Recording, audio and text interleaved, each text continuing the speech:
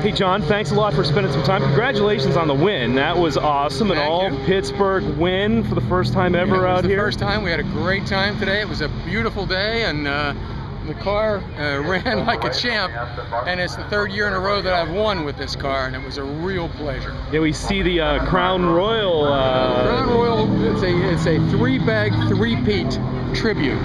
Excellent. The mechanic did for the car for this year. And he was talking about printing up t-shirts a week ago, and I asked him please not to put that pressure on me. So this is what he did for this weekend. But we've been involved with the Pittsburgh Vintage Grand Prix actually the year after it started.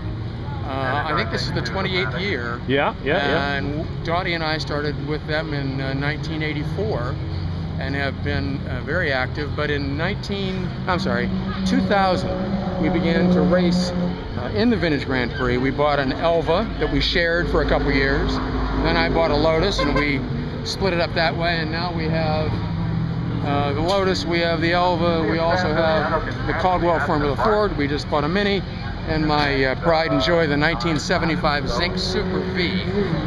Tell us about the car. This car was one of three made in 1975 by the Zinc folks, and it was originally raced in 1975 by Lou Gelati. And Lou actually came to fame in the Trans Am series and still sponsors some cars. But this was Lou's car. It was number 2. The guy that I bought the car from had it repainted in a different number, but I put the 2 back on it, but I couldn't use 2 because somebody already had it, so I had to put a 1 in front of it. Excellent. But the car is going to be 2 for the most part. Wonderful. Hey, how are you? We're right in there. Great to see you. So tell me about the Scuderia here. The Scuderia Giordoro is basically John, Giovanni, Doro, Dorotea, and Scuderia is just Italian for a team or a paddocked race group. And so it's Scuderia Giordoro, John and Dottie's race team. Excellent. Wonderful. And your wife races as well. She does. Dottie and I started the same year. We were both car nuts as kids. We would have started a little early. We did a lot of car things together, but every time I brought up wheel-to-wheel racing, she said, oh gee, I'm not sure about that. And so finally I said, I can't take this anymore. On Patron Parking Day, I can't watch these guys race anymore. I got to race. So her response was, fine, I'll race too. Excellent. And so it's been that way ever since. So it's a whole family thing going on. It's a family deal. The one thing I don't have to worry about is if there's a race somewhere, I don't have to make excuses with my wife to go on the racing weekend. She comes right along and she races as well. Now I see that you've got Joe Mendel's car here as well, and Joe, you, Dottie, Jay Thier, Jim Southwood, Nate Chiliano, we all race together. Excellent. We're good racing buddies. Excellent. Sometimes we race together, sometimes we're in different groups.